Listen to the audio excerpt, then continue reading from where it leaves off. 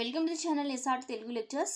మనం ఈరోజు formal languages and automated theory of competition వీడియోస్లో రెగ్యులర్ సెట్ గురించి డిస్కస్ చేద్దాం. మీకు కనుక వీడియో కానీ నచ్చినట్లయితే, అలాగే వీడియో మీకు హెల్ప్ అవుతుంది అని అనిపిస్తే ప్లీజ్ ఈ ఛానల్ సబ్స్క్రైబ్ చేయడం అయితే మర్చిపోతూ. సో మనం ప్రీవియస్గా కొన్ని వీడియోస్ డిస్కస్ చేస్తూనే ఉన్నాం రెగ్యులర్ ఎక్స్ప్రెషన్ గురించి. What is regular expression, what are the different examples, how to design regular expression, ఇవన్నీ.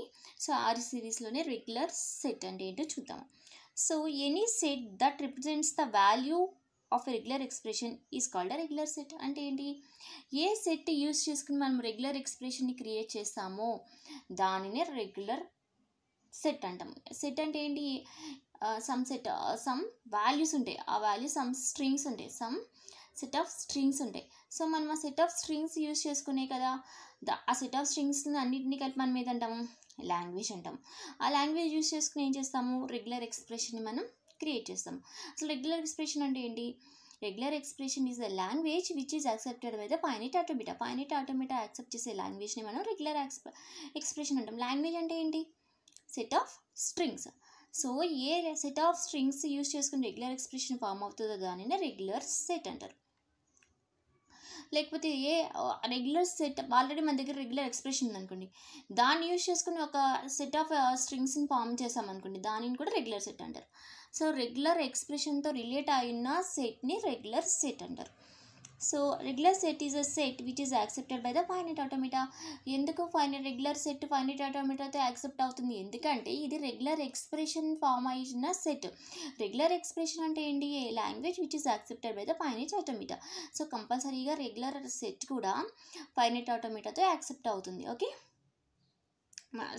సపోజ్ ఫర్ ఎగ్జాంపుల్ మన దగ్గర ఒక లాంగ్వేజ్ ఉందనుకోండి, L is the language of set of even number of ones. So even number of వన్స్తో form అయ్యే set అనుకోండి. So దాంట్లో ఏముంటాయి, null string, ఇక్కడ ఎప్సిలాన్ కూడా ఉండొచ్చు, అదే లాండా ఎప్సిలాన్, మనం దేంతోనైనా మనం రిప్రజెంట్ చేస్తాం నల్ స్ట్రింగ్ని. నల్ స్ట్రింగ్ 1 1 1 1 1 1 1 1 1 1 1 1 ఇలా and so on. This is a set of strings which contains the even number of once. ఇది ఒక రెగ్యులర్ సెట్కి ఎగ్జాంపుల్. సో దీనికి మనం రెగ్యులర్ ఎక్స్ప్రెషన్ రాయాలంటే ఎలా రాయొచ్చు, 1 1 star even number of once. So ఇప్పుడు ఈ 1 1 స్టార్ ప్లేస్లో 0 సబ్స్టిట్యూట్ చేస్తే ఎంటీ స్ట్రింగ్ వస్తుంది, 1 సబ్స్టిట్యూట్ చేస్తే 1 1, 2 సబ్స్టిట్యూట్ చేస్తే 2 1 1 1 1 ఇలా. సో ఏ లాంగ్వేజ్ అయితే రెగ్యులర్ ఎక్స్ప్రెషన్ యూస్ చేసుకుని ఫామ్ అవుతుందో, లేకపోతే ఏ సెట్ ఆఫ్ ఎలిమెంట్స్ అయితే రెగ్యులర్ ఎక్స్ప్రెషన్ యూస్ చేసుకుని ఫామ్ చేస్తామో దానిని రెగ్యులర్ సెట్ అంటాం. ఇంకొక ఎగ్జాంపుల్ వచ్చేసి లాండా 0 1 0 1 1 0 1 0 1 0 0 1. ఇది ఏ set, L is the regular set of strings that ends with a 1 over the input sigma 0, 1.